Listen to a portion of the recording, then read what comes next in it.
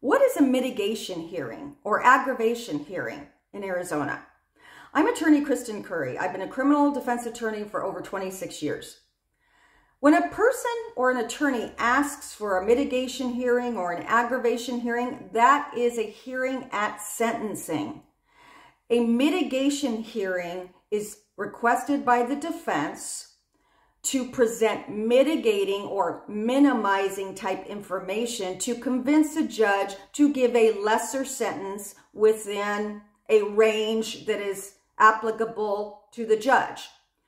An aggravation hearing is the exact opposite. It's usually requested by the state, and it's because they want to present aggravating information to try to get the judge to go higher within a sentencing range.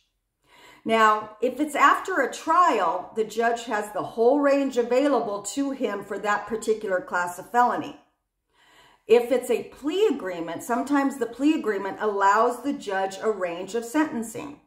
The defense attorney would ask for the mitigation hearing so he could present family members to speak on the person's behalf, maybe present a bunch of letters, character letters, maybe other background information, employment, all of those things that help a defendant to convince a judge that he deserves on the lesser end.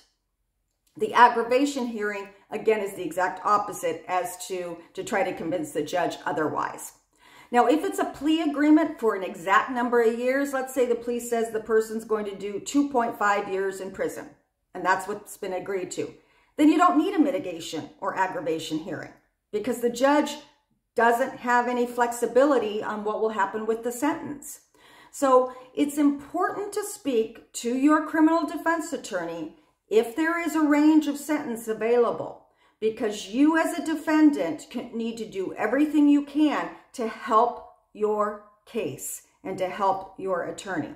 If you have any other questions about anything to do with sentencing, give me a call at our office, or you can send a Facebook message to me directly, or go ahead and email us at help@azlaw.com.